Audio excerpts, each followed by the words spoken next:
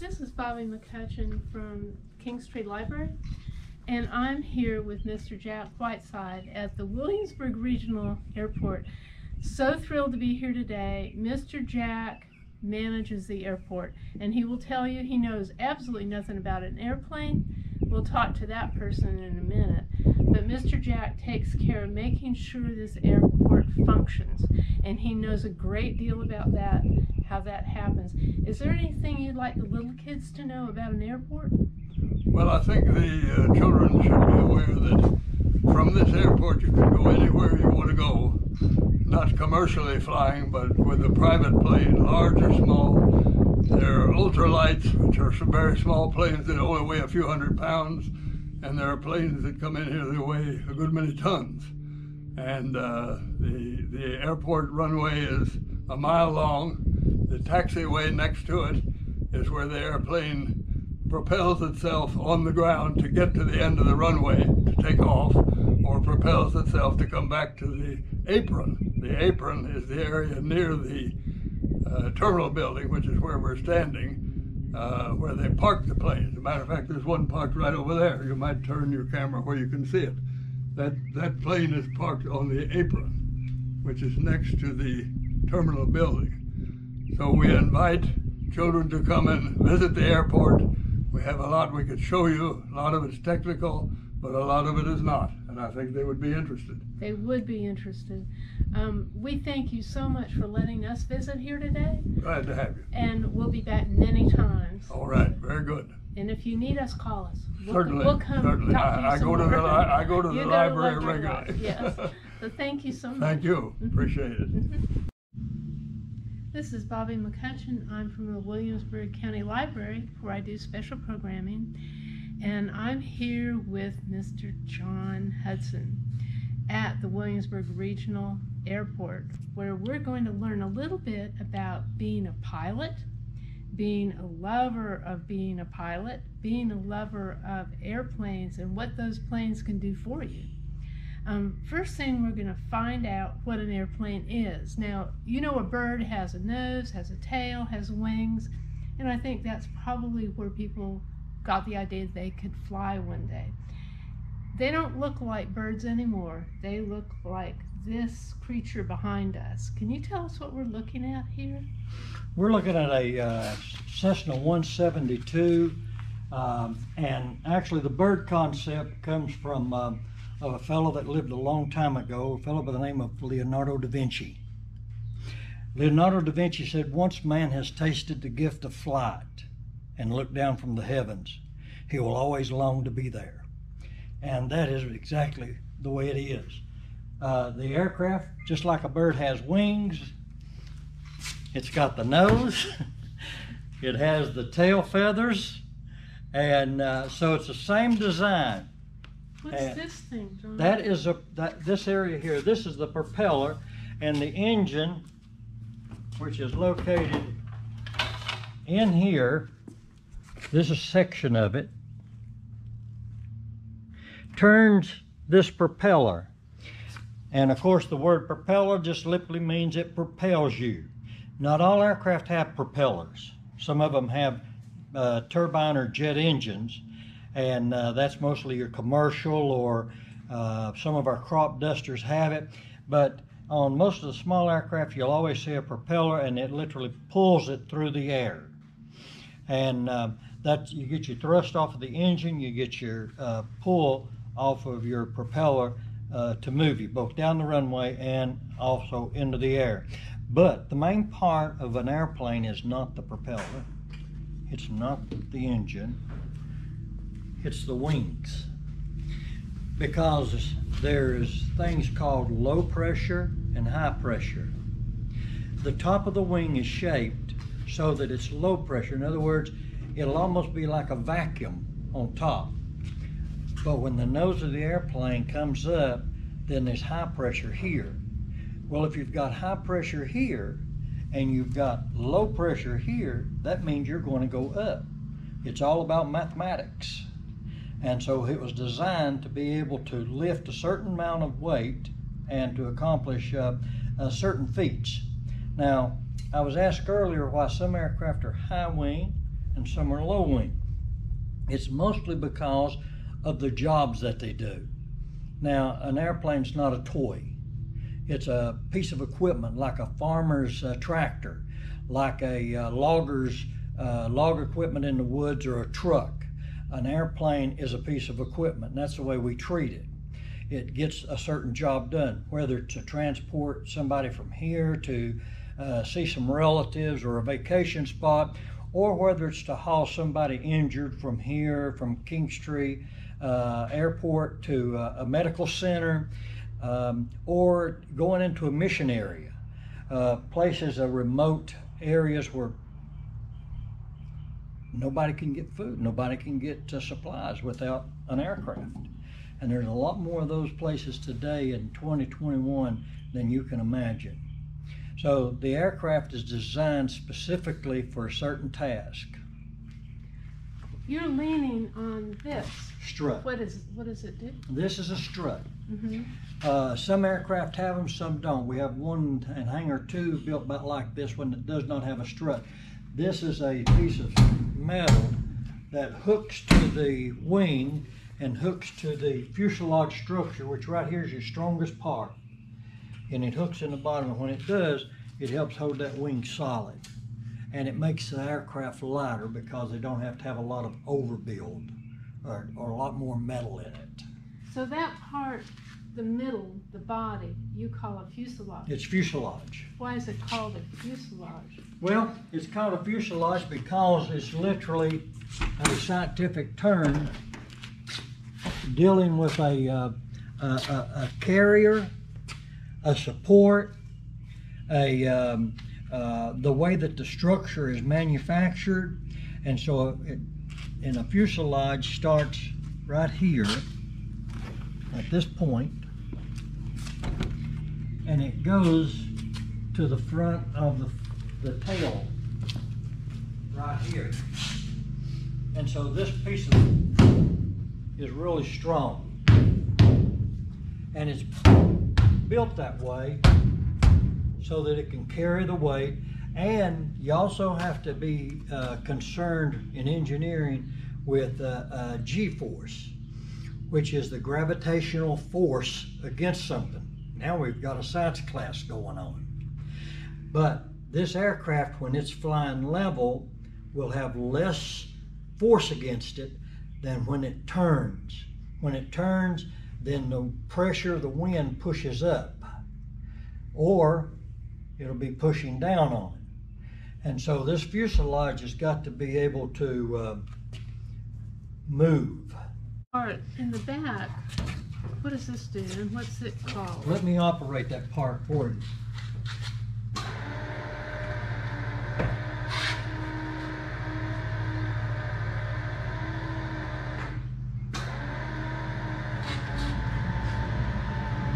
You see it? It's coming down.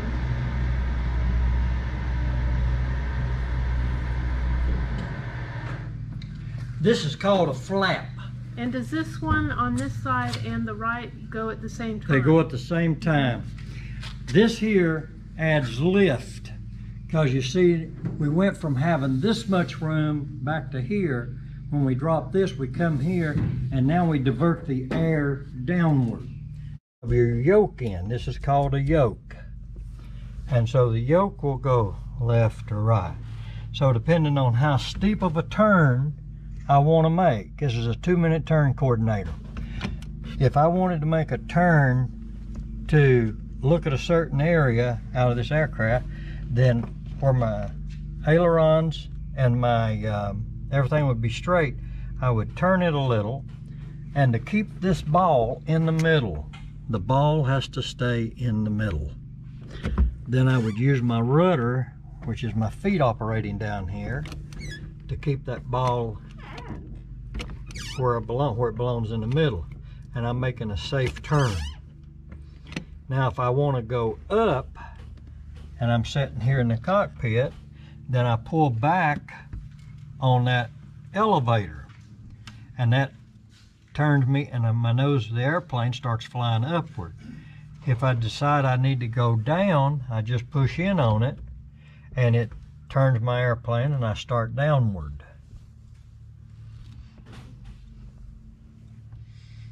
Now, I tell you what, we'll take another science class. How's that? That's fine.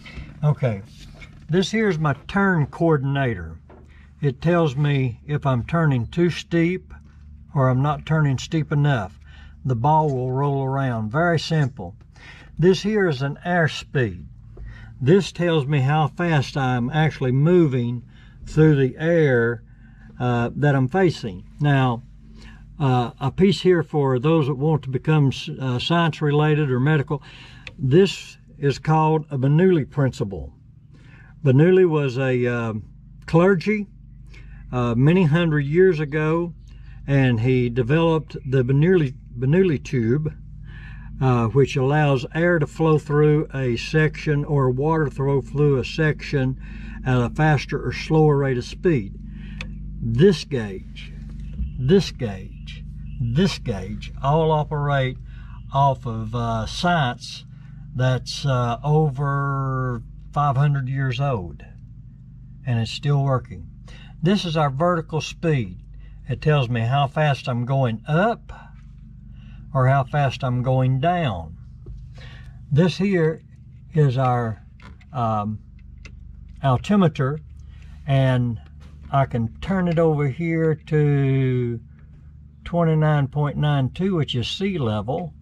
And right now our airport for an airplane coming in is 200 feet below the barometric pressure. And so we turn it up here to where we get to 67 feet, and our barometric pressure is 30.2 something. And so that tells us how close we are getting to the ground for touchdown or takeoff. And it also tells us how thin and how thick the air is, which is very important. This here is a glide slope.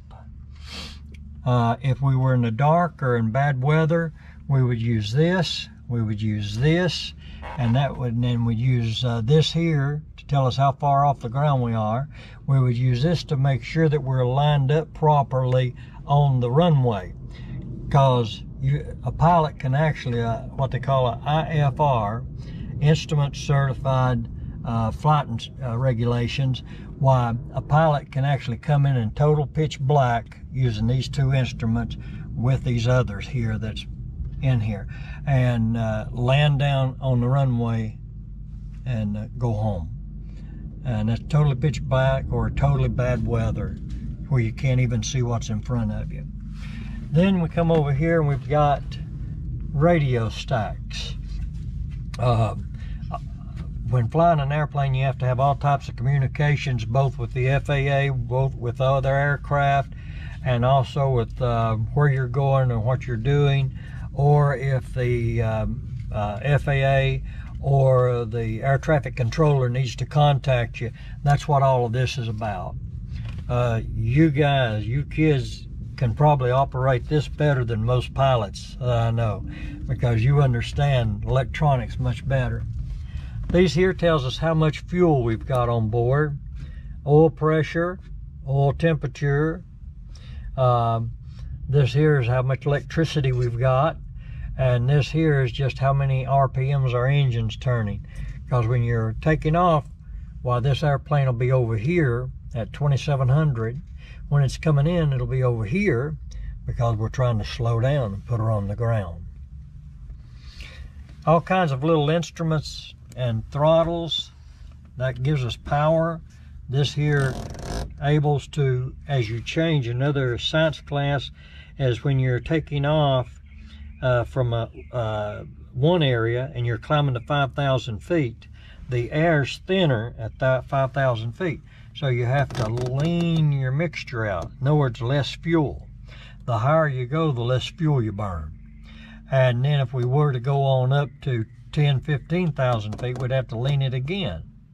But when we start coming back down to earth, we have to start reaching it up. That's the way that happens there. A lot of little gadgets and buttons and things. No, if you can tell us. You weren't born in an airplane, I assume, and probably didn't go to grade school in an airplane. Right. So how did you get to be associated with airplanes? When did you start flying and caring for them? Can you tell us that? Yeah, my name is John Hudson. I'm a FAA pilot. I'm a FAA maintenance inspector, safety inspector. I sit on the board of several aviation ministries and also have a ministry of our own. But all of that, I think, started back when I was just a child, because I used to always look up in the skies and see those streaks, and I was wondering where the aircraft was going to and who was on board. A friend of mine, I was working with Eastman Kodak, and a friend of mine invited me to go with him on a missions trip, and I did. At that time, I met a pilot who was the same age as I am, and we've been friends since 1985. And he sits on my board, and I sit on one of his boards. But he was a bush pilot flying food, cargo, and medical supplies into remote villages in Mexico and Central America. And then he was also an air ambulance. He had a plane just like this here. And we'd pull the seats out of it and fix it to where we could lay people down. A hospital by ground was 3 days away. By airplane, it was about 45 minutes. So that worked out well for us. But I met him, got talking to him, and I grew up on a farm, a beef farm in East Tennessee, and we still have that farm in our family. And from that, I learned to work on stuff, fix stuff. I went on, and I felt like the Lord was calling me and opened up doors of opportunity for me to be involved in aviation missions, which I helped them fix their airplanes. And little did we know that one day the door of opportunity would open to us, and we'd step through not only to work on missionary aircraft, but to be able to work on general aviation, which is everybody's plane, and also to own aircraft. But what brought us there was we saw a need, and nobody could meet that need. Aviation is a real nice commodity, but it's expensive too. It can be expensive.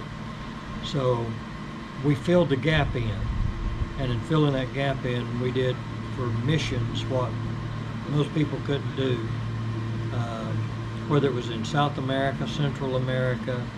We even have aircraft flying in Hudson Bay, Canada. We have aircraft that we've serviced flying in Alaska, and we have a sister ministry in Anchorage that works with a group called Samaritan's Purse, or Billy Graham Ministry Outreach. So you just never know when you look up in the sky and you see streaks and you wonder where they're going. You never know where they're going to take you. Just be faithful and step through the doors when they open.